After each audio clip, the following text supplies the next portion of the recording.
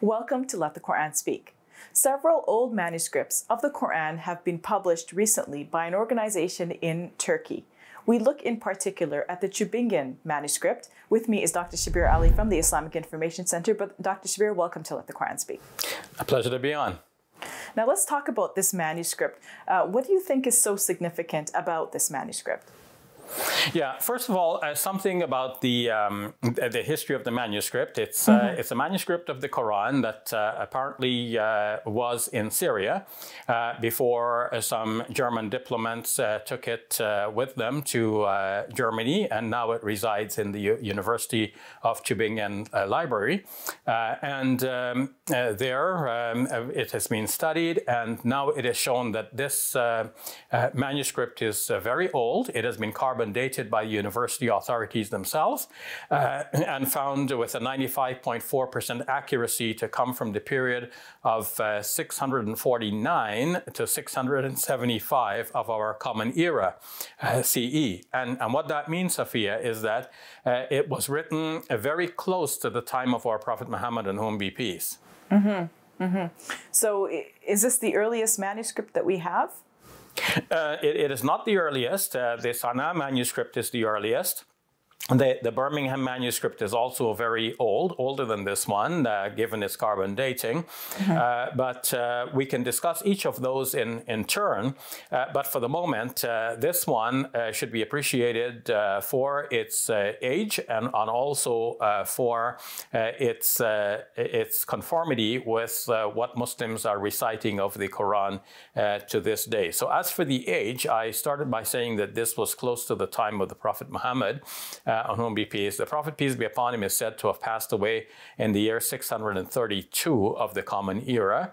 So 649 is just within a couple of decades of his demise, and 675 is a few more decades. But within that period, many of the companions of the Prophet Muhammad, on whom be peace, were still alive. And so we have here a document which not only conforms with what Muslims are reading today, but is also from the lifetime of the people who walked with and heard the Prophet Muhammad, peace be upon him, preach directly. So they knew what the Quran was. And we have a stunning confirmation here of the accuracy and authentic preservation of the Quranic text. Now, Dr. Shabir, there's been some debate within academia about when the Quran was written, right? When it was preserved the way that we know it now. And some academics have said, you know, it's happened quite a long time after the Prophet Muhammad's death. But this seems like it's telling us a different story, right? This manuscript is telling us a different story. Yes, yes. As Francois de Roche wrote in his book, The Qurans of the Umayyads, the discovery of the manuscript, which is in Paris, which dates from about the same time as this one from Tübingen, and I'll hold it up so our viewers can see this mushaf and how it looks like. So this is the published form in a nice leather binding, and it's only 1/4 of the Quran.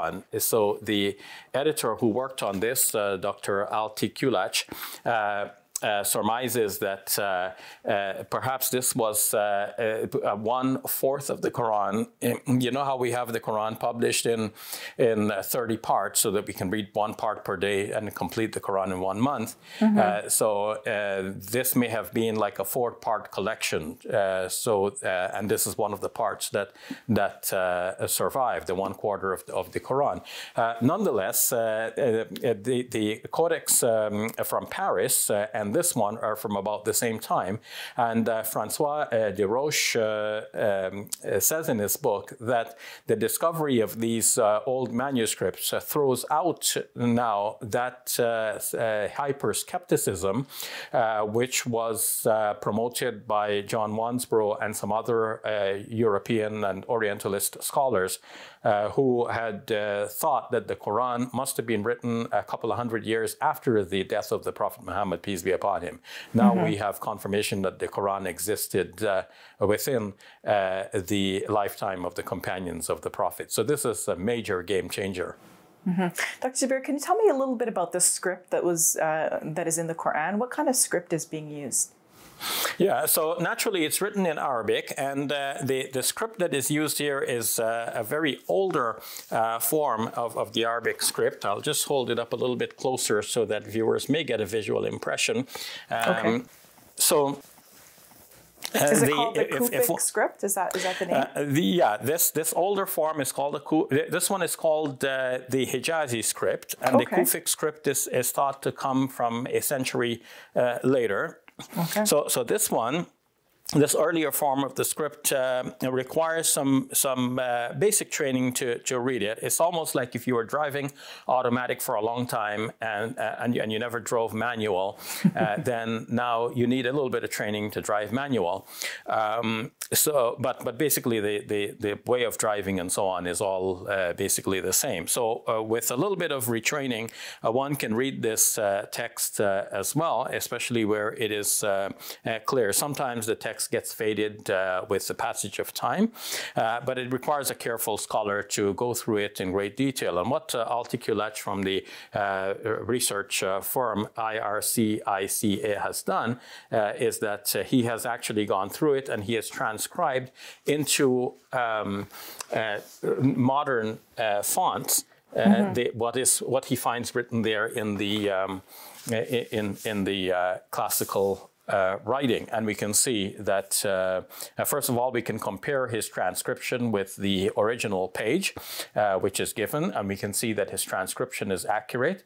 And secondly, in reading the transcription, which is easier to read quicker, one can see that this corresponds to what we are reciting as the Quran to this day. Mm-hmm. So, I assume at that time it was written without any dots, right?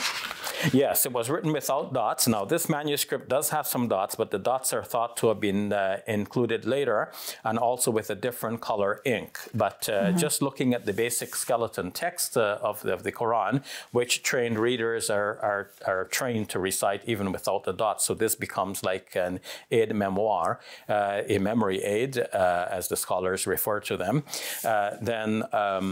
This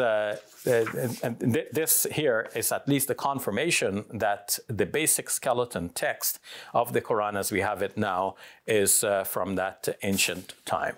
Mm-hmm. Dr. Shabir, can you tell me a little bit about the testing that was done on this manuscript to make sure that it was actually written in the time that it said it was being written in? Yeah. So, in fact, the Tübingen University submitted the pieces of this manuscript to be tested using carbon-14 methods in a reputable laboratory, and the testing came back to show that this was from the period of 649 to 675 with a 95.4% accuracy. Now, the reason they speak in terms of these statistics is that the test itself is statistical. They run the test a number of times and the results come back, and then they say 95.4% of the results fall within this time period. So that's a very dependable test by itself. I mean, that's a very dependable result by itself. But carbon-14 tests with such ancient parchments themselves have been called into question from two perspectives. One is that the carbon-14 tells you when the animal whose skin was used to produce the document actually died. It doesn't tell you when the document was actually produced. But we can say that, these things were not kept in stock. Animals were slaughtered and immediately their hides were prepared for the transcription. It's not like you had a whole stock of animal hides waiting for somebody to come and buy them to write a document. The second aspect of this is that sometimes it has been found that the carbon-14 testing did not prove reliable in giving us results for some ancient manuscripts. But with those cautions aside, I mean, with those cautions not to be treated lightly, but at least on the surface, we have no reason to dispute the present carbon-14 result that was obtained by Tübingen University. This is like a university that has nothing to do with Muslims per se. It is a recognized academic institution, and this is the date that they give for this document, given from an independent laboratory.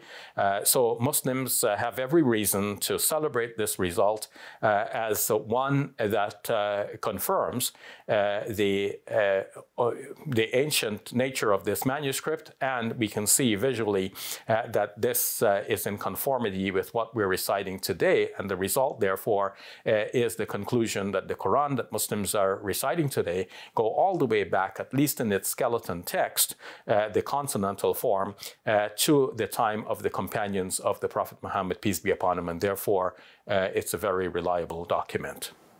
I'm really excited that you could share that with us, Dr. Shabir. Thank you. You're welcome.